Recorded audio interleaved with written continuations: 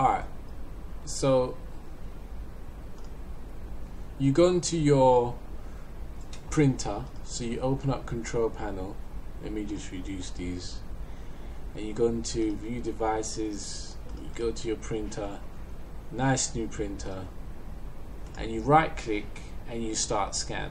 Now some of you are not getting this screen.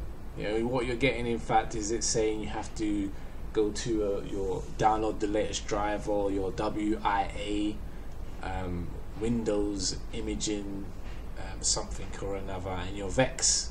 Yeah, so I'm going to tell you how to get to that screen. Yeah, what I did is I went to control panel. So let me just go through that again. You go click on that icon, and you go up to open control panel, and you want to press where it says view by small icons, and then click on admin tools. Scroll down to services,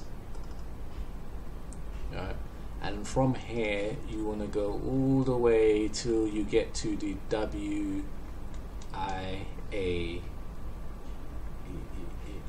Windows Image Acquisition. There you go, WIA. See it there? Click on it, right click, and then go down to properties. Yeah, and in here where it says log on. Now don't ask me why this works, I don't know. Yeah, this is just why really you should just get a Mac.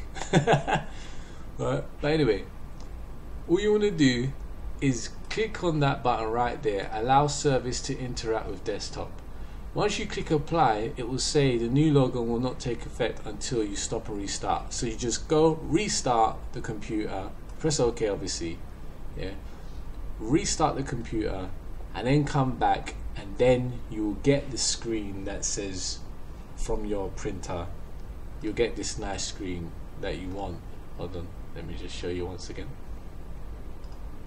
Then you will get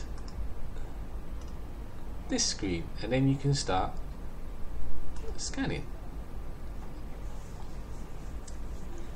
And now I can hear my printer. There you go, that's exactly what I wanted. Thank you very much. Hope you liked the video. Bye.